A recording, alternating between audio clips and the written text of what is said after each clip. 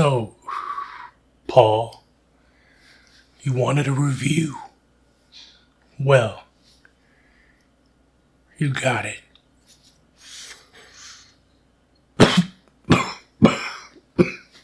Good.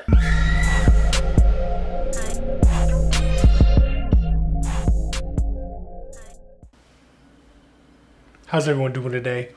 Welcome back to A1 Bokeh. We are here with my current favorite lens, the Mitakon 17mm 0.95.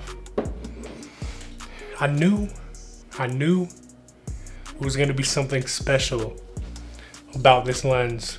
I don't know why, but going off of the impression of the 25mm that I have, I was like, the 17.95 at this time in my life? If you checked out the unboxing, I was looking at the Olympus 17mm, and then we got the Voigtlander 17.5.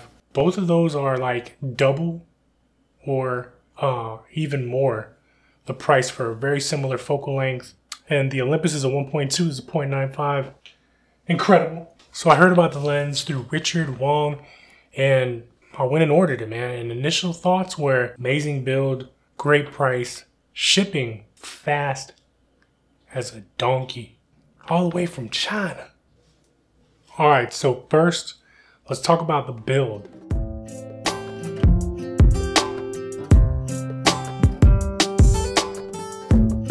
Dude, all metal. All freaking metal, bro. Freaking getting jacked. Just using this thing. All metal lens hood. Lens hood also can go on with the cap. Oh, it's just incredible. And it's a really good looking lens. Just looks solid, man. The black with the yellow, amazing top, the packaging, all of that, man. And we got the smooth aperture. Just, oh, man, I love this thing, man. Love this guy. Yeah, build quality, 10 out of 10. Next, I'm going to talk about the price at 400 bucks. Now, I think in the photo and video world, we forget how expensive that is. You know, dropping $400 for a lot of people is like, that's a chunk of change. But it's like, I don't want to say that's nothing for a lens, but that's like average for a decent lens. 400 bucks for a 0.95, dude, especially micro four thirds. I mean, that's like, no, that doesn't exist. So the fact that they're selling it at this price point is like incredible. It's not gonna break the bank because in my opinion, this lens could be used for pretty much all situations. You can have the wide shot, you can have a medium, you can have close up, and it's like, you're still getting some good bokeh, good low light. It's like, man, this thing is incredible. Image quality.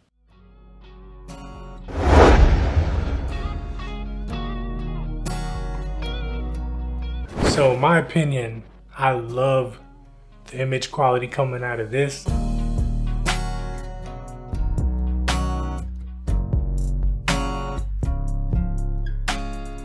Like some of these images coming out, it's like, bro, I don't really have to grade them. I honestly feel like if I grade them, they're gonna be worse. And it's like, dude, I love this. I can't get over it. I love this lens. And I'm not even just talking video, Paul. I'm talking photos, Paul. Photos. Okay, so I kind of got into the school of thought where my experience was like, if you're doing photos, you kind of want to do a non-manual, autofocus lens. You know, just quick beep, boom, bang, got the photo. This is a all manual focus, so you're gonna have to take a little time focusing, but photos are freaking dope, man. Like,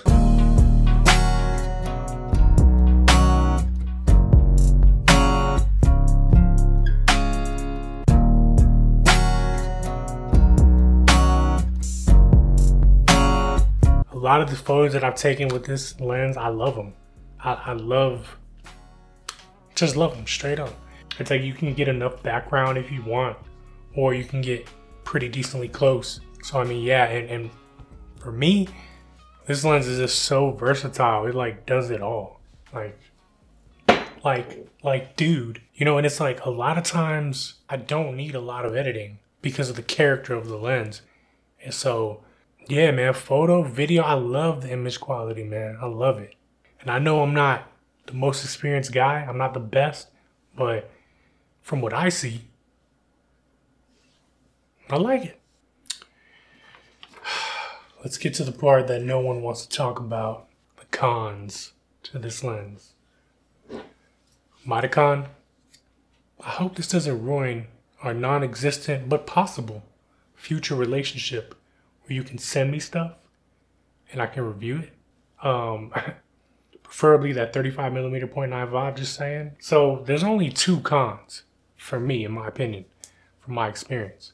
And that is when you're at 0.95 and there's a light source and it's a little too direct, it's gonna give you like this ring. I guess depending on what you want, you might be able to use it. It might be artistically cool. But what I have noticed is that you can just crank it a little bit towards 1.4 and that ring is gone. So it's like, I mean, and you barely gotta crank it, man. So that's pretty crazy. So that's one thing I would say could be a con. The second, when you're at 0.95, there's a little bit of a magenta cast, a little bit, nothing like crazy. If you check out my unboxing video, you can see it. Not that crazy. I heard the Voigtlander kind of has that too, at 0.95, like a magenta or a chromatic aberration. This one, I personally haven't seen any chromatic aberration. Even a lot of times at 0.95, man, it's like the image is just stuck on there. It's like solid, you know? I don't know what I mean, but yeah, man, it's a great lens. I don't have much bad to say about it. It's honestly, it's like my go-to.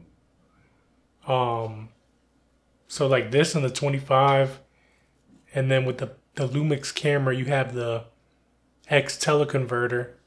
Boom, there you go. So it's almost like you got 4 lenses in 2. Yeah, so Mitakon, amazing job. Richard Wong, thank you for pointing it out. I bought that thing quick. And yeah, if you are looking at the Voigtlander or the Olympus, I would suggest taking a look at this too. You know, I guess it depends on your style. Me, I love a lot of character. I love a lot of, you know, dark, shadowy crap. And this does it for me a lot of times. So yeah, let's put this on autofocus because we're closing it out. See if we can get it. Catch you next time. P? No? All right. Love you guys. Love you too. Yeah. Yes. All right. If you have this lens, if you're thinking about getting this lens, tell me in the comments. And yeah. Holla at me. Peace.